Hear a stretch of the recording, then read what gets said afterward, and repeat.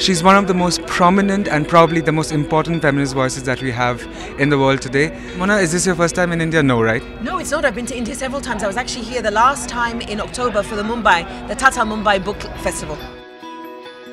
I absolutely reject capital punishment as a punishment for anything. I want the death sentence and the death penalty to be abolished everywhere. Sexual violence comes from the idea that men are entitled, first of all, to public space, and that men are entitled to women's bodies. And execution and the death penalty and the death sentence are not the way to end this way of thinking. Feminism is the way to end this way of thinking. So I think that, I salute Indian feminists and feminists from around the world, such as Egypt, for example, who have carried out movements that go out onto the street and that directly confront men who make public space inhospitable to women.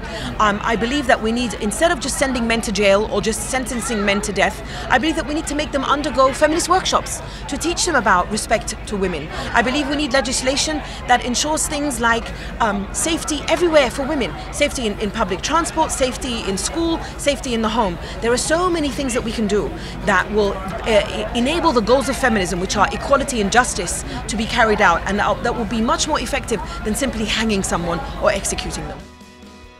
See, I'm not white, and so I don't have the luxury of fighting just misogyny and sexism. This is how I often explain it. I am Egyptian, I am Muslim, I am a woman, I believe in sexual liberation, I often talk about sex and the right to my body and to practice and to enjoy sex in all its aspects, and all of those things mean that I cannot just fight misogyny or sexism alone. So in an Indian context, of course, intersectionality is absolutely essential, because imagine being a woman from the Dalit community, and I know that there's a lot being talked about right now after the suicide of that young university student.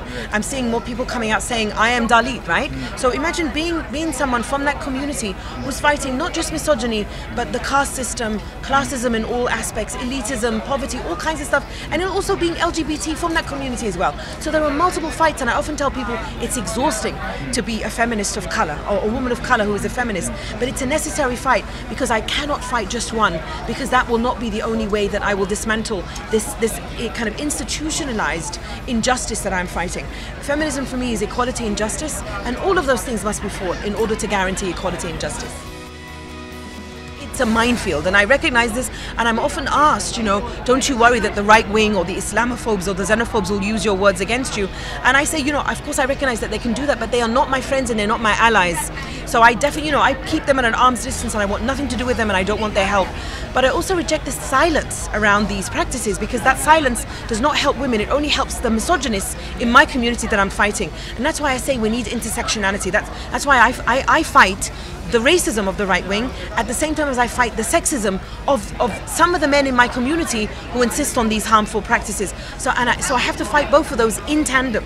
And so to those who, in the Indian, let's speak about the Indian context. If someone in India wants to use Islam to show that, only Muslims are misogynist, I will remind them of various Hindu practices that are also misogynist towards women. What are you doing as a Hindu society, or majority Hindu society, to fight against misogyny against Hindu women? What's happening in the Sikh community? What's happening in all the communities? So obviously misogyny is not, a patent or copyrighted by Muslims. This exists. All religions use power to control women. All religions are misogynist against women, not just Islam. But I, as a feminist who is also a Muslim, I'm focusing on my own background.